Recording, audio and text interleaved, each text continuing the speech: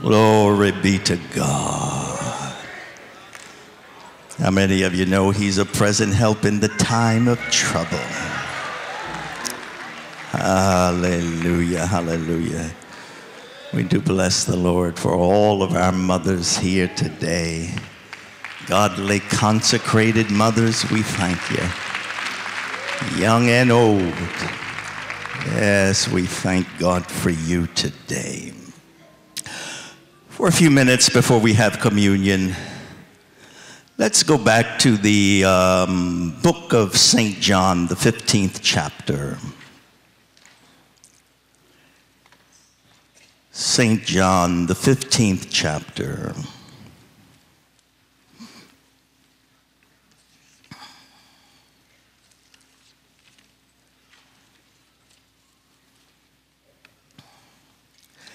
This is part 2 today for laying a spiritual foundation for success. Laying a spiritual foundation for success. And as we continue today to look at this scripture, we want to look and see how do we go about laying that foundation again. Last week we saw 2 words, especially from St. John 15 down to the 17th verse. The 2 words were abide and love. To abide or remain and to love. And obedience is the key to abiding or remaining in Christ. And if we are not abiding as branches and obeying as friends, we will never be able to face the opposition of the world. If you are not abiding and loving in Christ, you won't have much of a spiritual foundation to have success in Jesus Christ. Because that's what he wants us to have. And as I was thinking today on this Mother's Day, I'm so grateful for the spiritual foundation that my mother had laid for me as a child coming up in the church. And back then, we had to take public transportation to church. We didn't have, of course, I'm talking about the 1950s now. 1950s, we didn't have a lot of money. Bread must have been 10 or 15 cents a loaf. No need dating myself, but some of y'all remember. But it was the spiritual foundation that I'm so grateful for. And being raised in the house of God and coming to respect the house of God and then to fall in love with Jesus Christ and to respect and honor him. I can't think of anything else that was so important for even me being here and doing what I'm doing today, for that spiritual foundation that was laid. And as I think about it, after working for 40 years in the school district of Philadelphia, it was that spiritual foundation that helps you be successful in the natural world. with a secular job. You need God.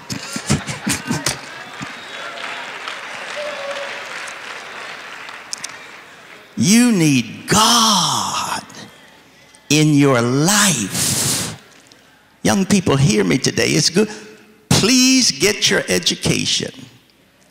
Please get the degrees so that you have that piece of paper in your hands and able to get ahead financially and able to get ahead educationally and academic. Work on getting that, every degree you can work on getting it. But education and no salvation can bring damnation. You've got to have a balance. We know a whole lot of folks got degrees, but they ain't got no sense.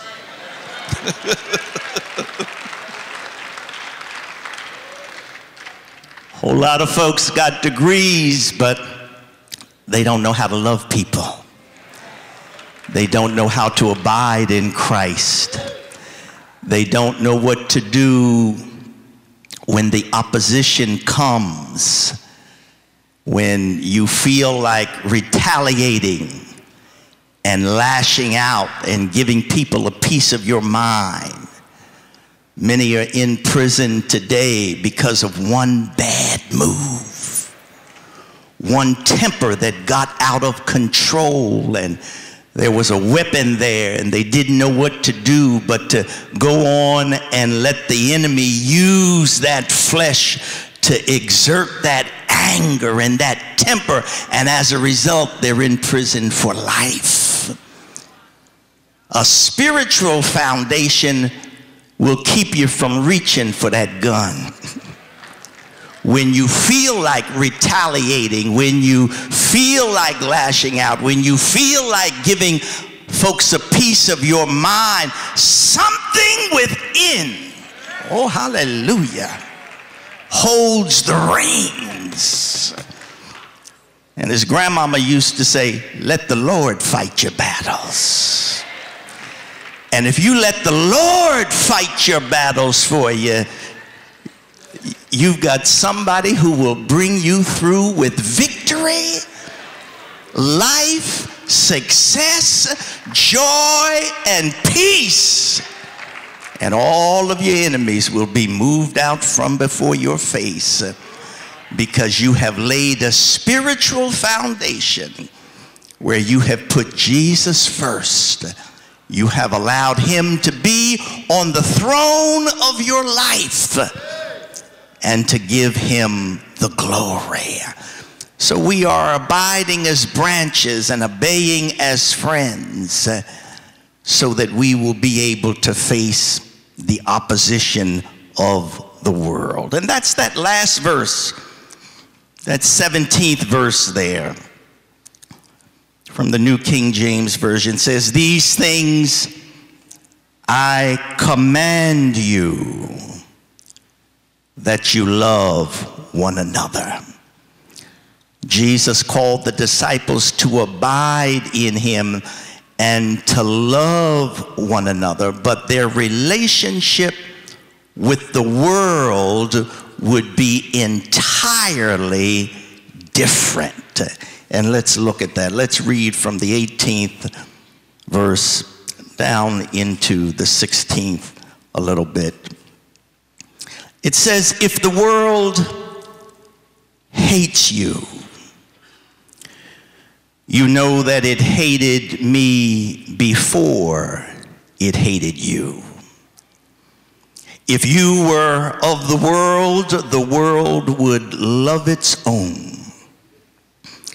Yet because you are not of the world, but I chose you out of the world, therefore the world hates you. Remember the word that I said to you, a servant is not greater than his master. If they persecuted me, they will also persecute you. If they kept my word, they will keep yours also. But these things they will do to you for my name's sake, because they do not know him who sent me. If I had not come and spoken to them, they would have no sin. But now they have no excuse for their sin. He who hates me hates my Father also. If I had not done among them the works which no one else did, they would have no sin. But now they have seen and also hated both me and my Father. But this happened that the word might be fulfilled, which is written in their law. They hated me without a cause. But when the Helper, when the Comforter comes, whom I shall send to you from the Father, the Spirit of truth who proceeds from the Father, he will testify of me. And you also will bear witness, because you have been with me from the beginning. These things I have spoken to you, the 16th chapter down to the 4th verse. These things I have spoken to you, that you should not be made to stumble or be offended. They will put you out of the synagogues. Yes, the time is coming that whoever kills you will think that he offers God service. And these things they will do to you because they have not known the Father nor me. But these things I have told you, that when the time comes you may remember that I told you of them. And these things I did not say to you at the beginning, because I was with you. Here Jesus had finished talking about love in the first part of that 15th chapter. And then he moves into talking about hate. It takes us to the battlefield where we experience the hatred of the world. He's talking about hatred, and he used the word 7 times. It seems incredible that anyone would hate Jesus Christ and his people, but that is exactly what the situation is today in this world. And some of that hatred comes from religious people. I didn't say saved people. I said it comes from religious people. And in just a few hours in the scriptures here, the religious leaders of Israel would be condemning their Messiah and crying out for his blood. The Lord had openly taught his disciples that one day persecution is going to come. And he mentioned it in the Sermon on the Mount and in his commissioning sermon when he sent out the disciples to minister. And in his sermon denouncing the Pharisees, Jesus openly said that they would persecute and kill God's servants.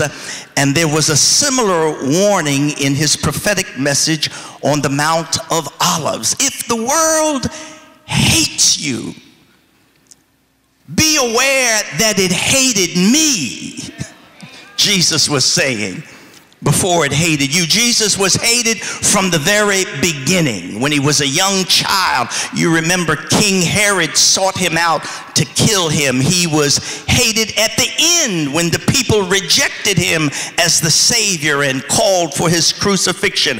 And the same world would surely hate those who proclaim claim allegiance to the crucified Lord. If you belong to the world, and this is where it gets iffy, because the church wants to be so close to the world.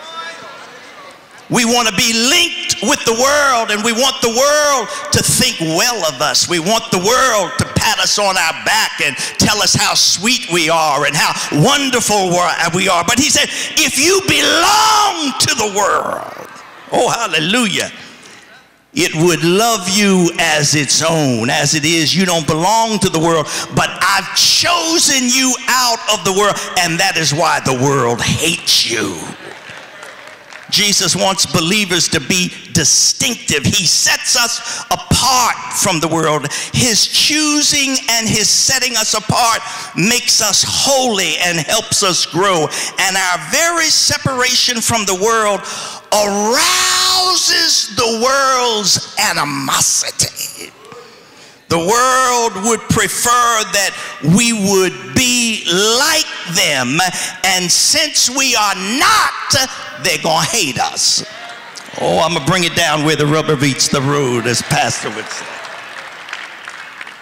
You can't dress like the world and look like the world and act like the world and then sit up in God's holy house and think he's going to be pleased with you in your worldliness. There's got to be a separation in God's house. Hallelujah. I don't know about you, but I'm glad to be called holy. I'm glad to be called sanctified. I'm glad to be set apart with those who know his name and want to be glorified with Christ Jesus and lift him up as Lord and Savior of our lives. Oh, somebody ought to shout hallelujah. Look over and tell somebody it's going to cost you something to walk with Jesus.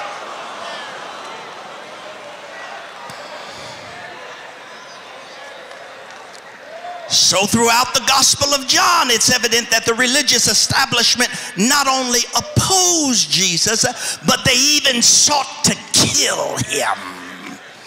As he continued his ministry, there was a tide of resentment, then hatred, and then open opposition towards him. So the disciples should not have been surprised when Jesus brought up the subject of persecution, for they had heard him warn them, and they had seen him face men's hatred during his ministry. Listen, until the Lord returns or until we die, we must live in this hostile world and face continued opposition. How can we do it?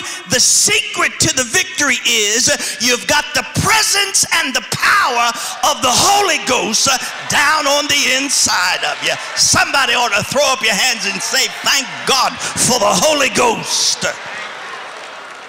That's how you're going to make it. You couldn't make it. We wouldn't be able to take it. We wouldn't be able to stand it. We would lash out in our flesh. We would give folks a piece of our mind. We would lay down our religion and cuss folks out from the morning to the night. But the Holy Ghost, my God, hallelujah, helps you hold your peace and hold your tongue and let the Lord fight your battles for you. When you walk into that job on Monday morning and you know they've put your name through the mud and they've talked about you and they've lied on you and they're scheming and conniving to get you out of that position, it's the Holy Ghost that let you walk in that office and say, good morning, everybody. Hey, hallelujah. God loves you and so do I. It'll throw the devil off of his tracks. It'll throw the devil off of his tracks if you know how to turn the situation upside down and give him the praise when you know you're hated. When you know they don't like you and don't have a reason not to like you. It's because you've got God down on the inside of you. hallelujah, you've got another spirit living on the inside of you.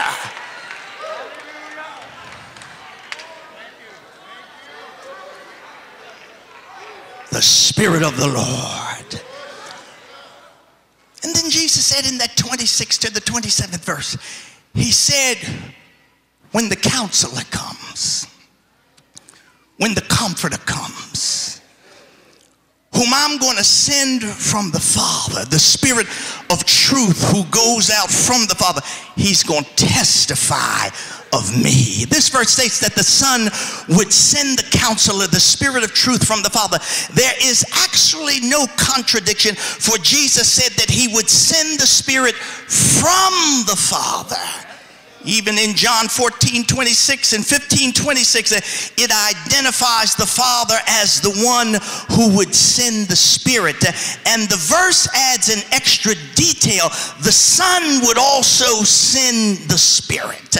Thus, the Father and Son together would send the Spirit. Now, Jesus used two names here for the Holy Spirit.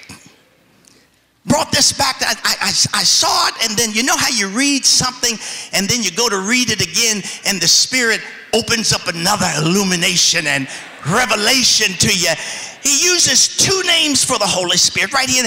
He says Counselor for comforter and Spirit of truth. The word Counselor conveys the helping, the encouraging, and the strengthening work of the Spirit as he represents Christ. And then the Spirit of truth points to the teaching and the illuminating and the reminding work of the Spirit. So the Holy Spirit ministers to both the head and the heart.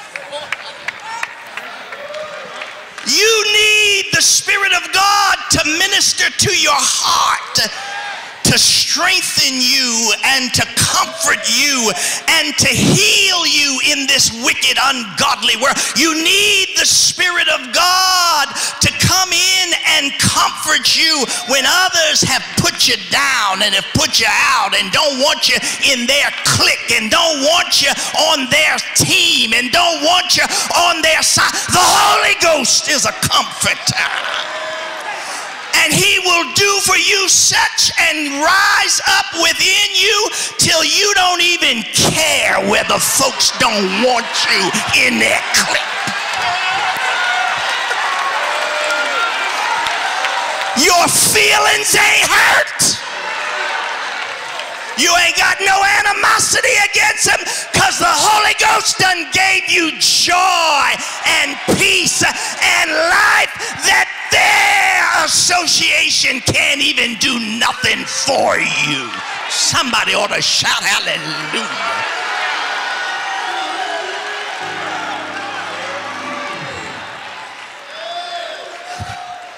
They think they're doing something to leave you out and to hurt your fear. You don't know how you just freed me.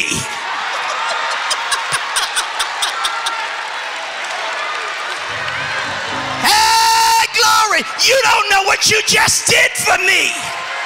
You done put another dance in my step. You done put another smile on my face. You done gave me what God could do for me.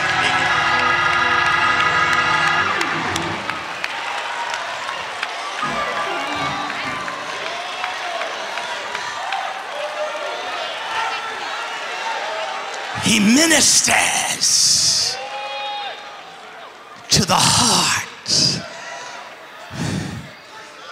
and he ministers to the head. He gives this old tired brain rest, gives this old tired brain direction, gives this old tired mind guidance on what to do in situations, how to open your mouth when you need to open it, and how to keep it shut when you need to keep it shut. Oh, hallelujah to Jesus. So the Spirit in that 26th verse is a key verse in St. John. All three persons of the Godhead are mentioned. And this is where we learn that there is a Trinity, the Holy Trinity. Jesus the Son will send the Spirit from the Father. There's all three persons right there in that verse. Jesus the Son will send the Spirit, and the Spirit is not an it. The Spirit is a person, the third person of the Trinity, and that's who you have living in you today. Oh my God, thank God for the presence and power of the Holy Spirit living in us today, giving us wisdom, giving us direction, giving us discernment, giving us guidance in this life. Because the Holy Spirit is a person and is God, it means that the Christian has God indwelling him. And if we did not have the Spirit of God within, we would not be able to serve the Lord in this present world. Because you cannot live this Christian life in the flesh. You cannot serve God in the flesh. You cannot do the work that God has called you in your strength. You need the presence of Almighty God. And we're to do three things. We're to walk in the Spirit. Galatians 5:16 tells us. We're to worship in the Spirit. Philippians 3:3 tells us. And we are to witness in the Spirit. Acts 1:8 tells us. And the Christian, the people of God, can stand and withstand in the midst of this world's hatred because of the ministry of the Holy Spirit. That's the only reason we can make it. That's the only reason we are able to do what we do, because you've got the presence of Almighty God leading you and guiding you. So the Spirit as comforter encourages the church. Now, let me begin by clarifying the word world. By world, because the term is used in Scripture in at least three different ways, it can mean the created world, the world that was made by Him, that John 1:10 talks about. The world of humanity, for God so loved the world that He gave His only begotten Son. Or society apart from God and opposed to God. And we sometimes use that phrase as the world system to define it. For example, when you listen to the radio or on the news, you may hear the announcer say, and now the news from the world of sports. Obviously, the world of sports is not a country or a planet where everybody lives who is connected in some way, but the world of sports refers to the plans and the organization and the activities and the philosophies that are a part of sports. And some of these things are visible and some are invisible, but all of them are organized around one thing. It's organized around sports. And the world, from a Christian point of view, involves the organizations and the activities and the philosophies and the values that belong to a society without God.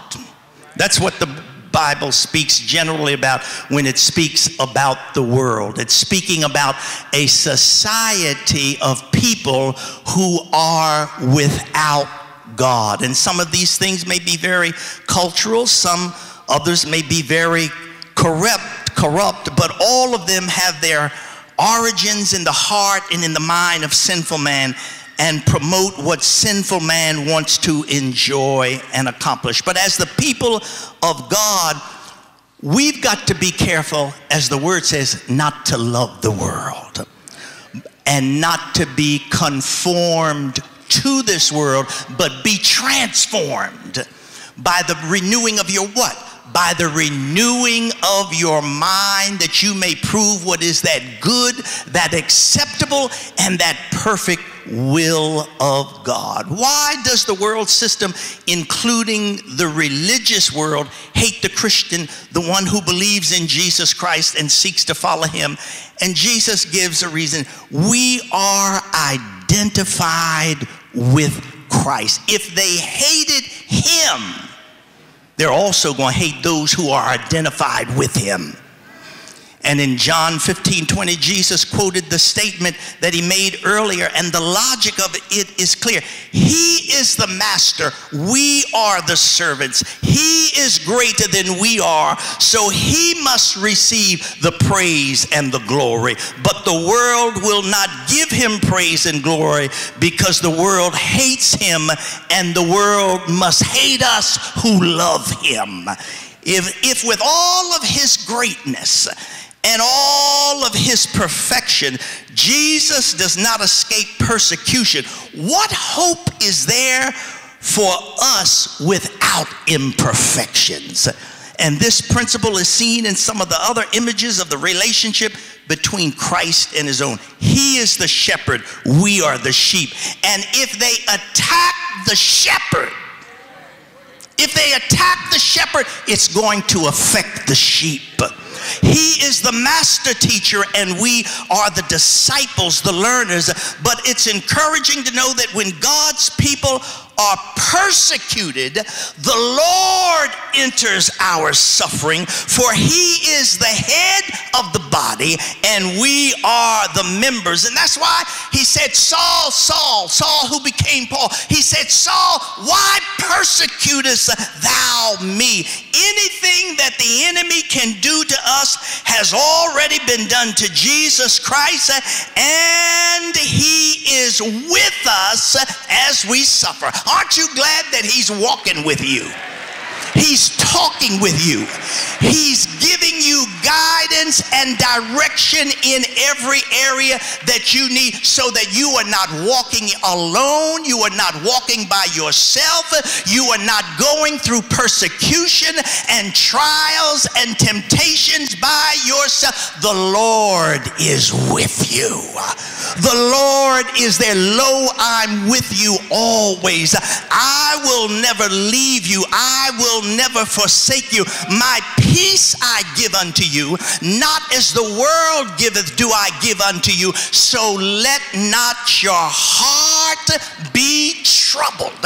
And this is what you've got to remember as the people of God. If you're going to have success and abundance in this life, you've got to know beyond the shadow of a doubt that the Lord is with you, that he is giving you direction, because you're walking in the Spirit. And to walk in the Spirit means to have fellowship with him, to stay with him, regardless of what people think, regardless of how people treat you, regardless of your family members and them not wanting to have nothing to do with you and your religious self. My God, who cares about it? God has called you for this time and for this season and for this purpose, to be a living witness unto Jesus Christ. And he will be with you to fight your battles, to take you through everything that you're going through, because you're not walking alone. Yes, the load may get heavy, the road may get rough, but Jesus is there with you, keeping you, guiding you, leading you. Who Who's going to separate us from the love of God?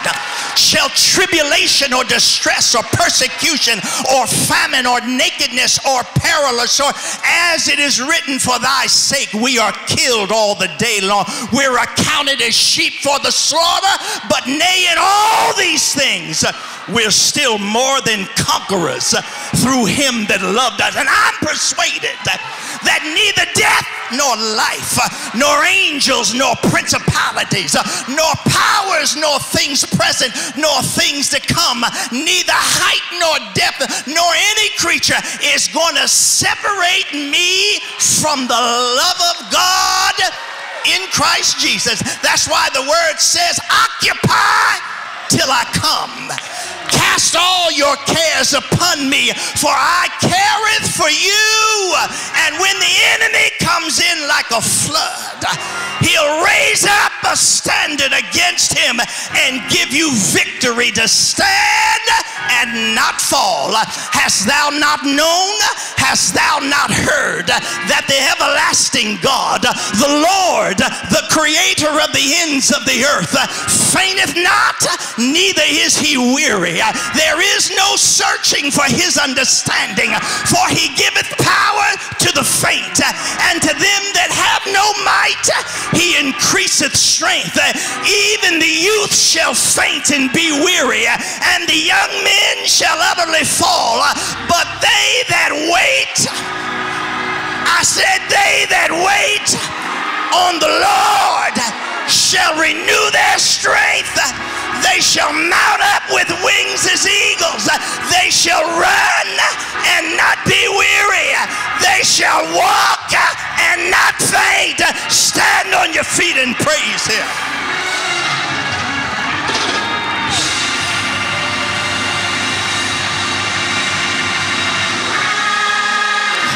Throw up your hands and declare, I've got the victory. Throw up those hands and declare, I've got joy. I've got peace. I've got life. I've got hope. I've got everything I need in Christ Jesus. Lift those hands and thank him today.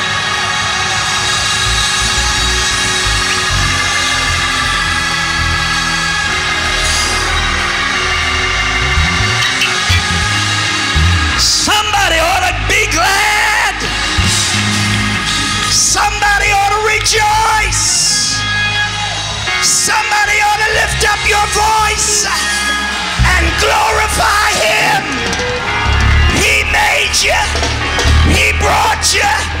He's going to provide for you. He's going to open doors for you. He's going to make a way for you. Lift up those hands and thank him today. Oh, hallelujah, hallelujah. My God, I feel his presence all over this house. Open that mouth and praise him.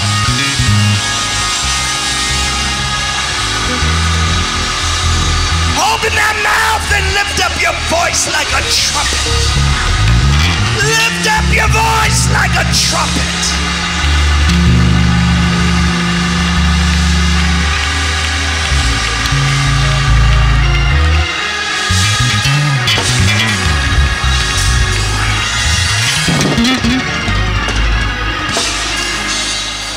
Touch somebody and tell them, God's not finished with you yet. Hey!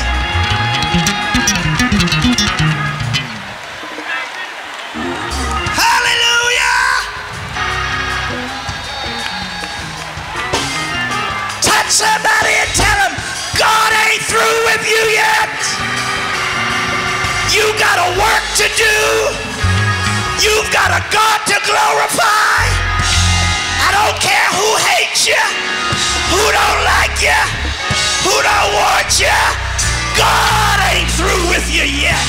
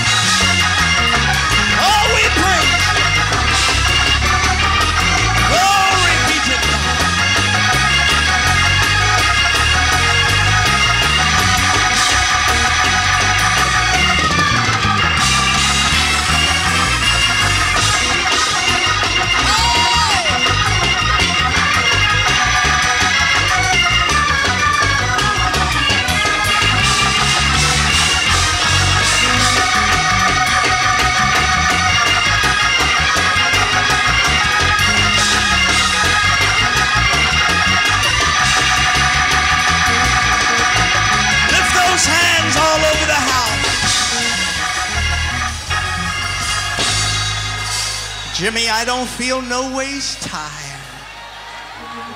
Oh, hallelujah. How many of you know, how many of you believe that?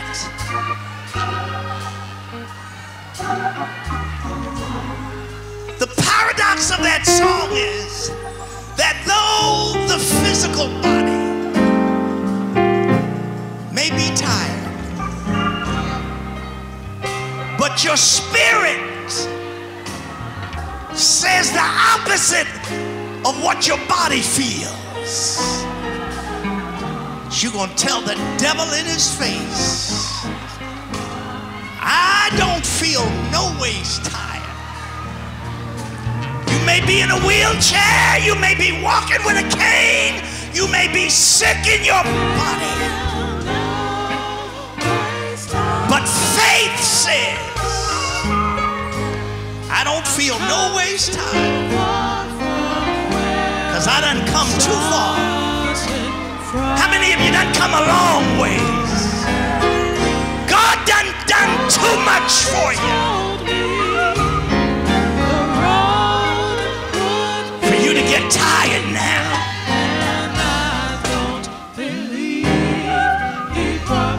You don't know the Lord Jesus Christ? Come on and step out from the crowd today. Come on this way.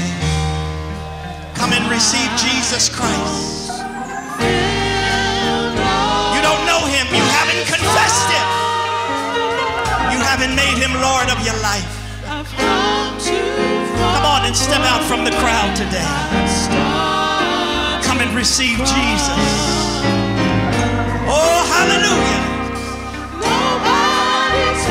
The road may get rough. The hills may be hard to climb. But you've got Jesus to walk with you. Come on and receive him. Come on and receive him. Oh, hallelujah. Step out from that crowd today.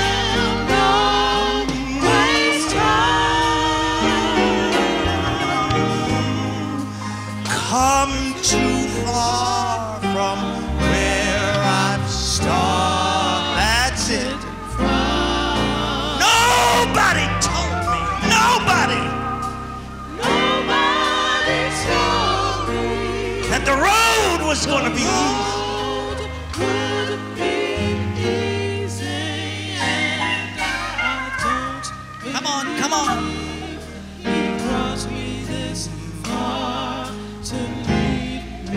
Oh, lift those hands and sing it all over this house.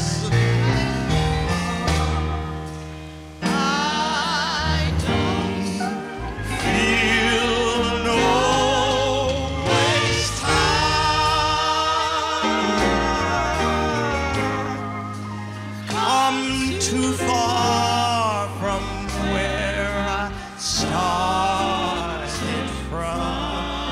Oh, bless his name. Come on to Jesus. Nobody told me. Mama didn't even tell me.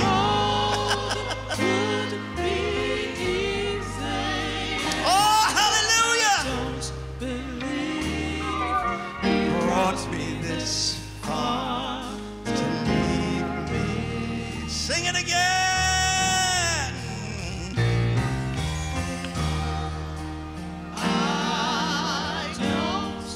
Let her stand there.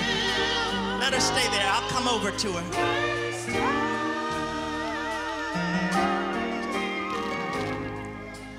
Come too far from where I've started from. Oh, hallelujah. Nobody told. Pastor Steve, come and lead these to Jesus Christ. Would be easy. Don't believe he brought me this far to leave me. Hallelujah. Sing it again. I don't